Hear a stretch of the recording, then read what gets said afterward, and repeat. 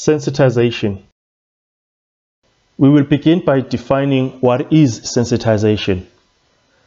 It is the local depletion of chromium adjacent to the grain boundaries to levels below those required for passivation.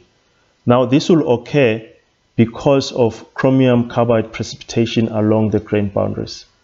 Now stainless steels are expected to exhibit excellent corrosion resistance, but the depletion of chromium along the grain boundaries results in intergranular corrosion or intergranular attack.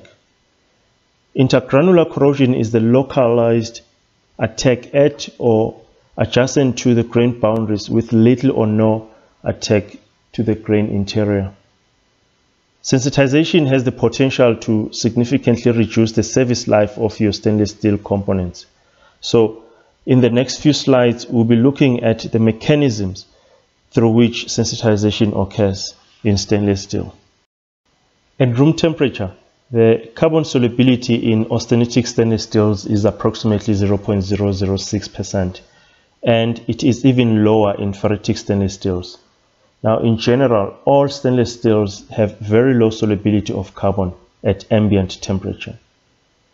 Now, if you have an oversaturated matrix after solution annealing, the excess carbon is precipitated in the form of chromium-rich carbides, predominantly along the grain boundaries.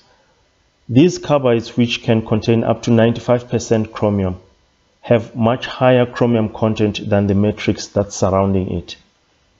This leads to the immediate surroundings of the precipitated carbides depleted of chromium, as seen in the figure shown. If the chromium content of these depleted zones adjacent to the grain boundaries fall below approximately 12%, the corrosion resistance of these areas is significantly reduced, resulting in intergranular attack progressing along the chromium depleted grain boundaries. Figure 4 shows the time temperature precipitation diagram of carbides in 304 stainless steel during heat treatment after it has been solution annealed and quenched. Now, carbide precipitation is a time temperature dependent process. At low temperatures in figure 4, you have low solubility, which means high excess carbon is available due to the oversaturated matrix, but the diffusion rate of carbon is low. So at temperatures around 500, carbide's precipitation will occur, but after a very long time, as seen in curve 1. Increasing the temperature will reduce the time it takes for precipitation to initiate and will increase the precipitation rate while also increasing the solubility of carbon in the matrix. At temperatures around 750 in figure 4, the precipitation rate reaches a maximum because of the high diffusion rate of carbon.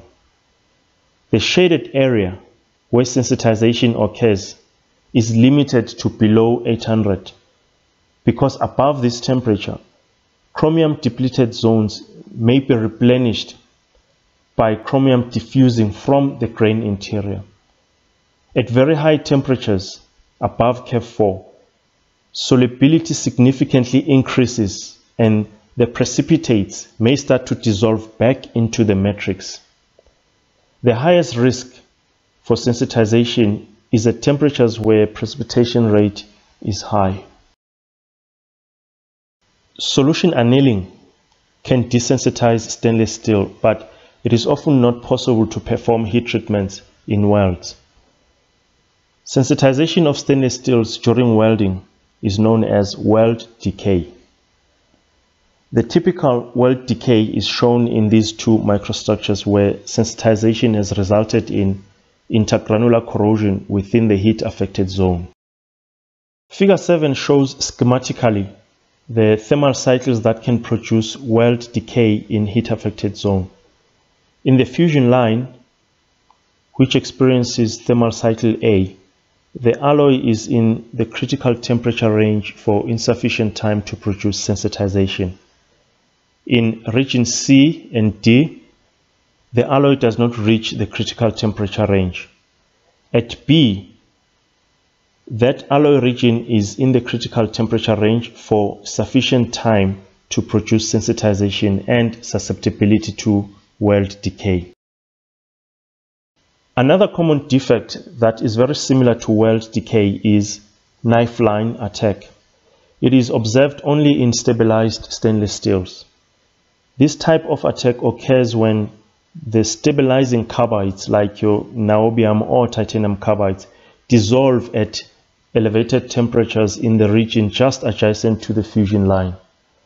Upon cooling, chromium-rich carbides will form faster than the niobium or titanium carbides, resulting in a narrow sensitized region. Further away from the fusion boundary, niobium or titanium carbides do not dissolve, and sensitization therefore does not occur in these regions. It is possible to minimize or eliminate intergranular corrosion in stainless steel welds by the following methods. Select a base or a filler metal with as low carbon content as possible. Use alloys that are stabilized by the addition of niobium or titanium. Use low weld heat inputs or low interpass temperature to increase weld cooling rates, thereby minimizing the time in the sensitization temperature range. Solution heat treatment after welding to allow desensitization can also be applied.